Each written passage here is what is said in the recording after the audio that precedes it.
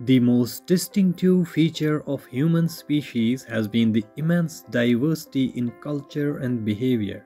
From simple hunter-gatherer societies to complex industrial societies, humans have mastered the art of cultural creativity. Between all this, the incest taboo has remained a universal and enduring aspect of human social organization. The incest taboo is still considered one of the greatest mysteries of human social behavior.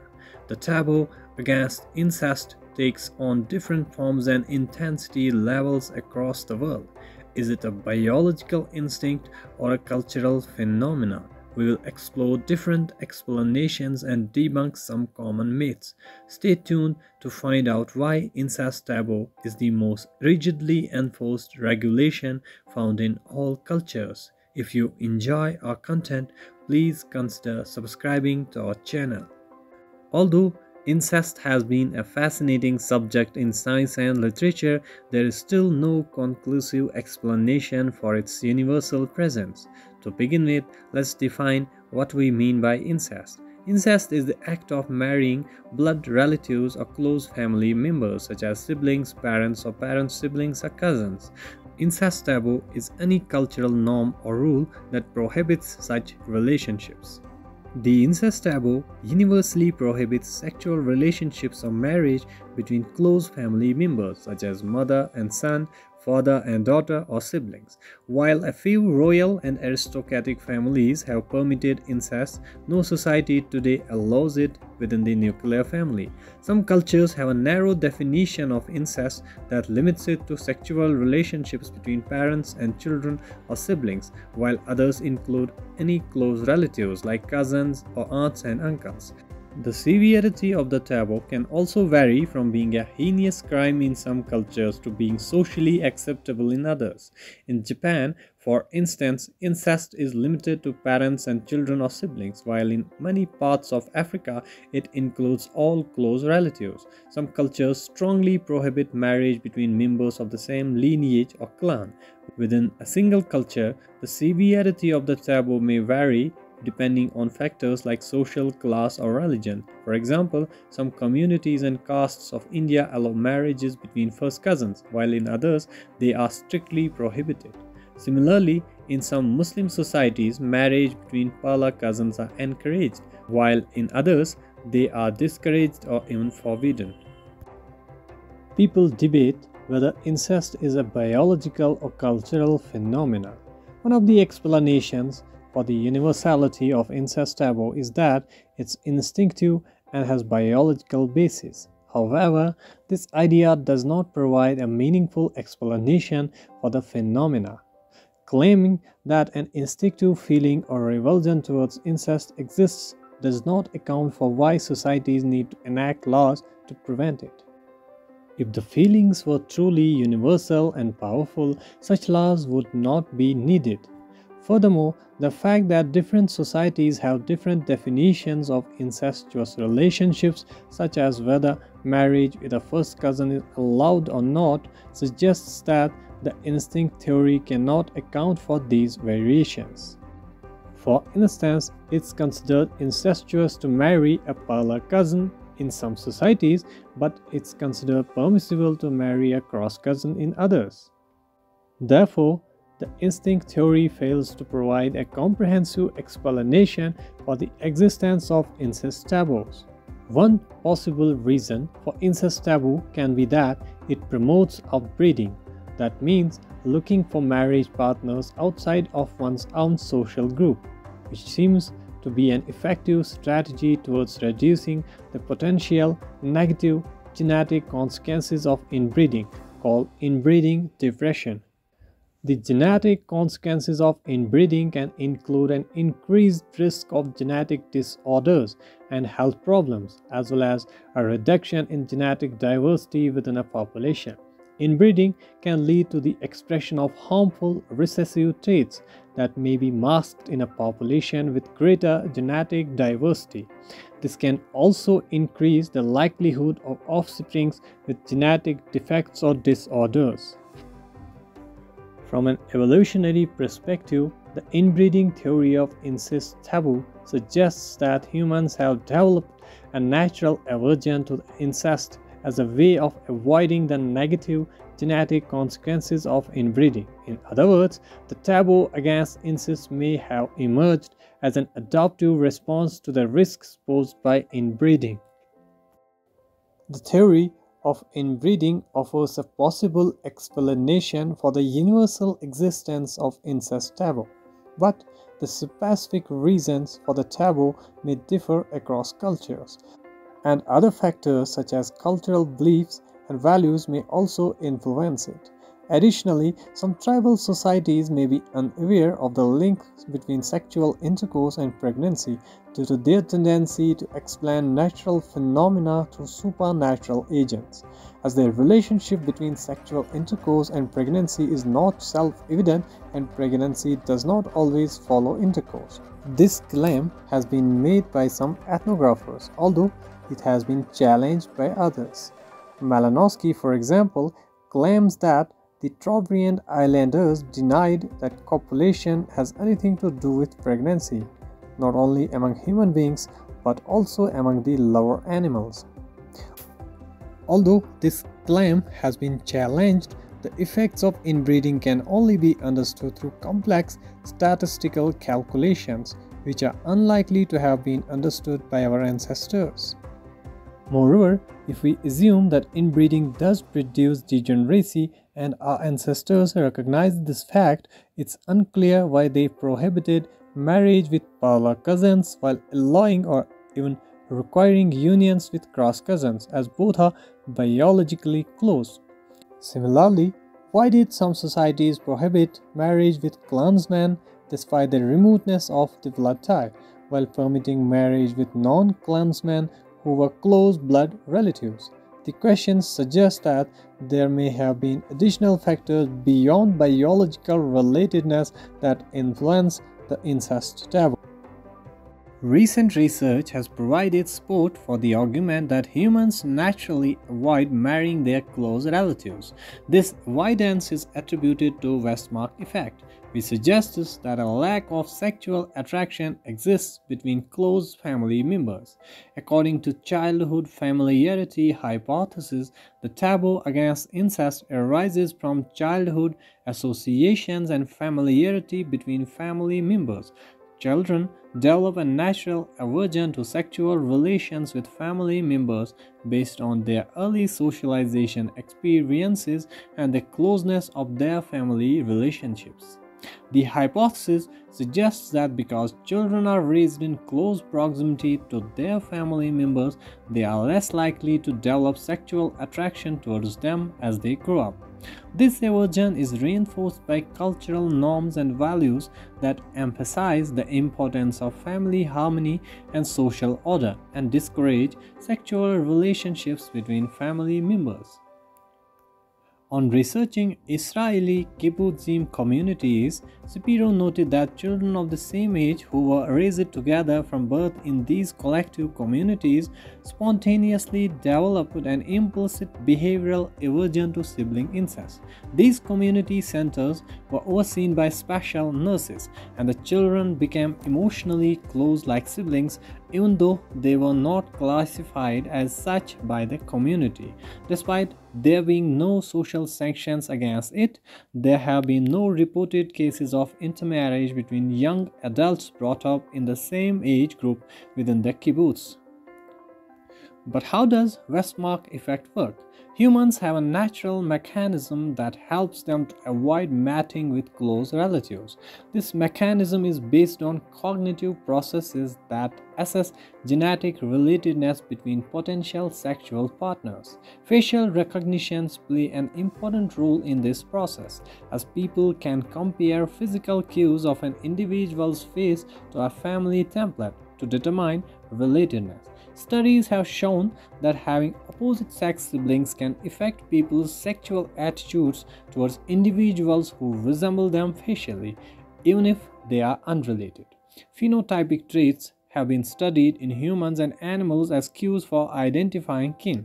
Avian species use auditory vocal signals, while similarity in odor is used by both humans and mammals to differentiate between kin and non-kin. But why do we need elaborate social norms for something if we already dislike it biologically?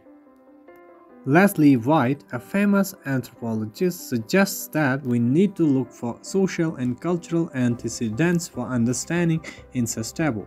The theory of family disruption proposes that the primary function for the incest taboo is to prevent the disruption of family structures and relationships. The theory suggests that incestuous relationships have the potential to cause significant harm to family relationships and can lead to conflicts and disruptions that undermine the stability of the family unit. According to this theory, the incest taboo emerged as a way of preventing the family unit by establishing clear boundaries between acceptable and unacceptable sexual relationships. Incestuous relationships were considered taboo because they threatened the traditional family structure and social order and could lead to a breakdown of the family unit. The family disruption also suggests that incest taboo serves as a way of protecting the vulnerable family members from sexual exploitation and abuse. Incestuous relationships can create power imbalances and lead to exploitation of younger or more vulnerable family members. By prohibiting these types of relationships, the incest taboo can help to protect family members from harm and promote their well-being. On the whole, the family disruption theory emphasizes the social and cultural functions of the incest taboo, rather than its biological or genetic consequences. In his book, Totem and Taboo, Sigmund Freud presents a dramatic explanation for the origin of incest taboo. According to Freud, in the earliest stage of human society, a powerful male, the father, dominated small groups and monopolized all females, including daughters and mothers. As the young males matured, the father drove them away to prevent them from sharing his females. Eventually, the expelled brothers joined forces, killed and ate the father, but did not divide his women among themselves as planned. Instead, they pledged to seek mates elsewhere and passed on this pledge to future generations. This gave rise to the incest taboo and the institution of exogamy. This story may find an analog in some primates such as gorillas, where a single silverback male takes control of all the females and dominates the younger blackback gorillas. Philopatry is the tendency of offsprings to remain in their natal group or troop. In male philopatry observed in several Old World monkeys, female offsprings disperse to other groups when they reach to sexual maturity. In female philopatry, observed in chimpanzees and some human societies, male offsprings disperse to other groups. These behaviors include mate choice based on genetic relatedness and sexual avoidance towards close relatives. For example, chimpanzees of both sexes will avoid mating with their siblings and other close kin. Macaques will show preference for mating with non-relatives. These behaviors have the potential of providing insight into the evolution of incest avoidance in humans, although research suggests that philopatry may have other reasons than inbreeding avoidance. The shared pattern of male philopatry and female dispersal into our two closest living relatives suggests that lost common ancestor of humans and African apes showed this pattern. The psychoanalytic theory of incest proposes that the incest taboo is rooted in unconscious psychological mechanisms related to Oedipus complex. According to this theory, the Oedipus complex is a normal stage of human psychosexual development in which children develop unconscious sexual desires for their opposite sex parent and a desire to replace their same-sex parent. The psychoanalytic theory suggests that incest taboo emerges as a result of resolution of the Oedipus and Electra complex. Arthur Wolf's study of Taiwanese marriage customs found evidence that a form of sexual avoidance exists between individuals who were brought together as childhood associates and later became spouses due to economic reasons. Wolf rejects institutional explanation for the phenomena and instead argues for psychological theories of reaction formation and negative conditioning. Reaction formation is a psychological defense mechanism in which an individual unconsciously replaces an unacceptable or anxiety-provoking impulse or emotion with its opposite. Negative conditioning is a type of learning in which a behavior is reduced or suppressed as a result of experiencing negative consequences or punishment after performing that behavior. These psychological mechanisms can lead to the formation of aversions and avoidance behaviors towards certain stimuli or situations that have been associated with negative outcomes. Wolf suggests that socialization experiences of childhood containment of impulses creates a strong emotional resistance to sexual relations. Leslie White argues that the idea that incestuous desire is instinctive is unwarranted. A child's sexual desires are not inherently focused on relatives, but rather on individuals who are close to them due to proximity and satisfaction.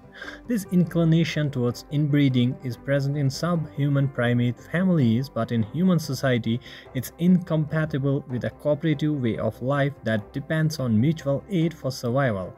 The tribe that best exploits the possibilities of mutual aid has the best chance of survival. Cooperation is crucial for subsistence and defense against enemies. The cooperative organizations in human society was initially limited to family groups. However, to extend the scope of mutual aid, cooperation had to be established between families as well. The prohibition of incest played a crucial role in this expansion. Families became units in the cooperative process, and marriage became contracts between families, later extending to even larger groups. The origin of incest taboo, therefore, can be traced back to prehistoric societies, where they were faced with the choice of either marrying out or being killed out. Alliance theory of incest taboo suggests that the primary function of taboo is to promote and regulate formation of social alliances between different families and kinship groups. According to this theory, the taboo emerged as a way of promoting the exchange of resources such as goods and services between different families. The alliance theory proposes that the taboo serves to promote the formation of exogamous marriages, or marriages between individuals from different families or kinship groups. By prohibiting sexual relationships between close family members, the taboo forces individuals to seek partners outside of their own family or kin group, which promotes the exchange of resources and the formation of social alliances. The alliance theory also suggests that the taboo serves to regulate the distribution of power and wealth within a society. Exogamous marriages prevent the concentration of power and wealth within a single family or kin group, therefore promoting social stability and preventing conflict. Affective dissonance theory, given by George D. Voss, argues that sexual attraction is highly dependent on harmony between different emotions. He argued that incest aversion emerges from a conflict between familial amity, which disposes individuals against aggression, and sexual arousal, which they experience as aggressive arousal. The theory suggests that people who grow up together develop mutual feelings of amity that inhibit sexual attraction. People who live together since childhood lose interest in each other sexually. He thought that this theory could explain why different cultures have different rules about incest. In conclusion, we can say that while the reasons for the existence of incest taboo vary across cultures and societies, it remains a universal norm that is deeply ingrained in human behavior and psychology. Incest taboo is present at two levels, one as a psychologically driven avoidance and other as a socially enacted taboo. We hope that you found this video informative and thought-provoking. Thank you for watching.